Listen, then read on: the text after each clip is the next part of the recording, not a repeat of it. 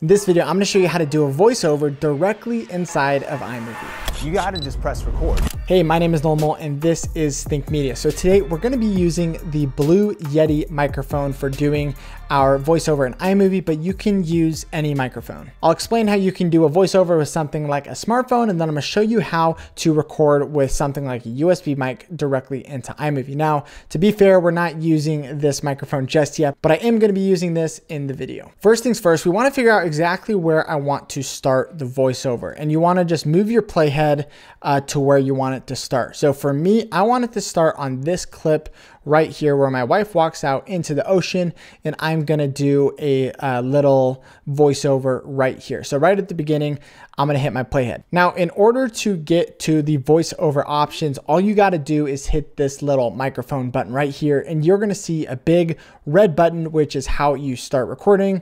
And this right here is your audio levels. This tells you how loud or quiet it is. If it's way down here at the bottom, it's gonna be really quiet. It can get orange or red, and that tells you that it's a bit too loud. Right here on the right is our voiceover options. And if you open this up, you're gonna see a few more things. So input source, right now it's set to the built-in microphone on my iMac.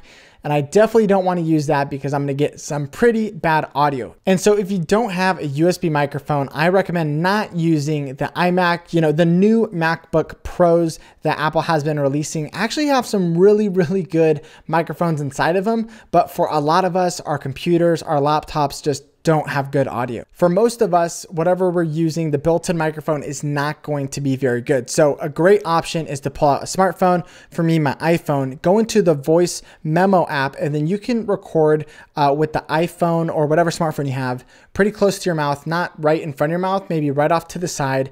And if you do your voiceover like this, you're gonna get way better audio than the built-in microphone on your computer. From there, you would just airdrop it to your computer and drag it from the downloads onto your project. One other tip with recording with a smartphone is that if you plug in headphones into your smartphone and it has a speaker on the cord, you can actually sometimes use that microphone. So if you hold that right in front of your mouth and you begin to talk into it and do your voiceover, sometimes you can get much better audio with that as well. But for us, since we have this USB microphone, we want to select the USB advanced audio device. Now, whatever yours is titled, it's gonna pop up there if it's connected to the computer, and you're going to select that. Now here you can see that you can change the volume, and then you can also mute the project. So if you don't wanna hear maybe the music that's overlaid, or if you don't wanna hear the sound that's coming from the video where you're doing your voiceover, you can keep that selected. I like to keep mute project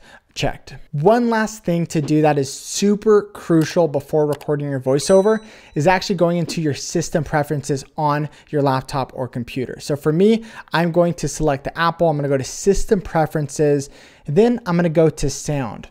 Now, something to notice here is we want to go to input because that is what the voiceover is using, is the input of the microphone. And here we have our USB mic selected, so that is good. Here is where we need to make some big changes. That's going to make a huge difference for our voiceover. Our input volume right now by default is just set to 50%.